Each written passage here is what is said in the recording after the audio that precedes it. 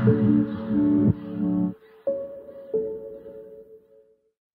here we are next to this really quite amazing 300 kilogram Turbinar coral, which was first collected over 120 years ago in Shark Bay in Western Australia. When it was alive, it would have been host to a whole range of species of invertebrates and fish. And what is really interesting is that when you look at a coral reef, up to a third of all species of fish swimming around are either a sequential or a simultaneous hermaphrodite. This means individual bodies that are producing both the large and the small gametes.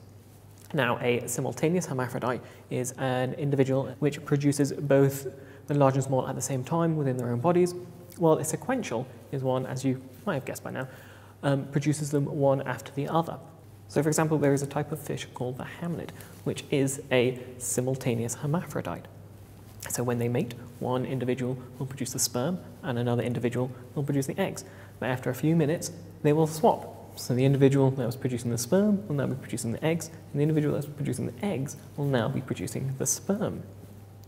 There is another species of fish called the blunt-headed wrasse, which is a sequential hermaphrodite, as females will change sex into males and compete with those individuals that started off life as males.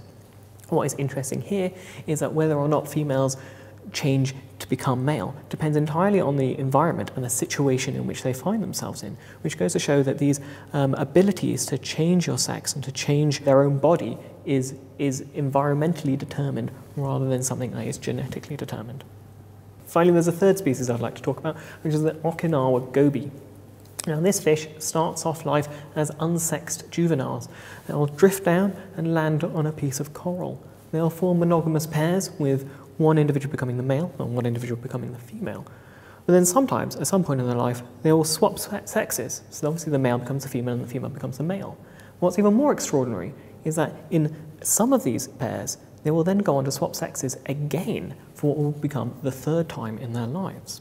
Now, it's not just fish in coral reefs that are hermaphroditic, as many of the marine invertebrates that also live in and amongst the corals also behave this way, which just goes to show how common this is under the waves. So life histories like this question our own notion of binary sex and how other animals organise their bodies in the natural world.